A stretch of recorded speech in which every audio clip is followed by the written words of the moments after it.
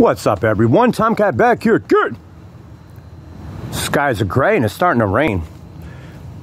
The title of today's video is Comfort is the Enemy of Greatness. See, I like to be uncomfortable a lot. Because when you're uncomfortable, you're going to do more. You're going to surprise yourself. But if you're comfortable, you're not going to be as great. Doing the things. So comfort is the enemy of greatness.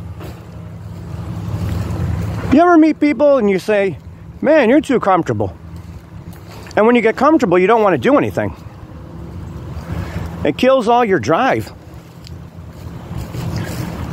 If you have what you want, what else is there? So comfort is the enemy of greatness.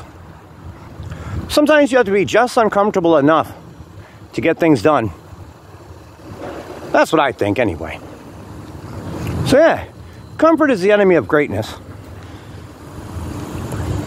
Some of the greatest things are done by people that don't have a lot of money, don't have a good job. They're not too comfortable in life.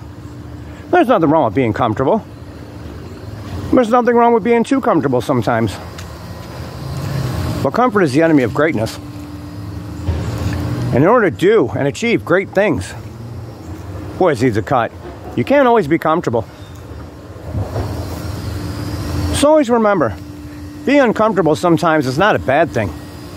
Because it pushes you, it strives you, it drives you to do more.